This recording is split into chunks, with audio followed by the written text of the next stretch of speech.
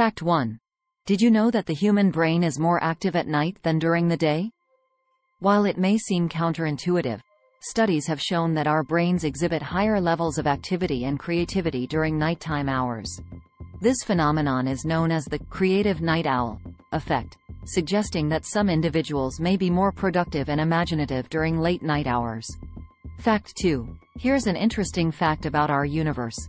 Approximately 95% of the universe is composed of dark matter and dark energy, substances that we cannot directly observe or comprehend.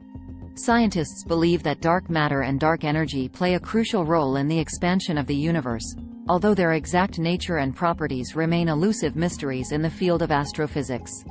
Fact 3. Have you ever wondered how spiders manage to walk on walls and ceilings without falling? It turns out that spiders have tiny specialized hairs on their legs called setae that allow them to cling to surfaces.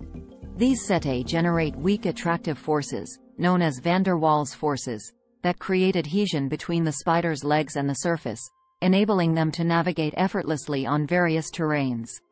Fact 4. We often hear that diamonds are the hardest substances on Earth. However, did you know that there is a material even harder? Scientists have discovered a substance called wurtzite boron nitride that surpasses the hardness of diamonds.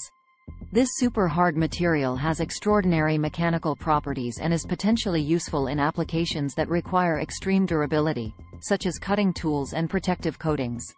Fact 5. The human body is a remarkable biological machine, and one of its fascinating features is the production of electricity. Our bodies generate small electrical signals that help control various functions. The nervous system, for instance, relies on electrical impulses to transmit messages between the brain and different parts of the body. This electrical activity can be measured and monitored through techniques like electroencephalography, EEG, and electrocardiography, ECG.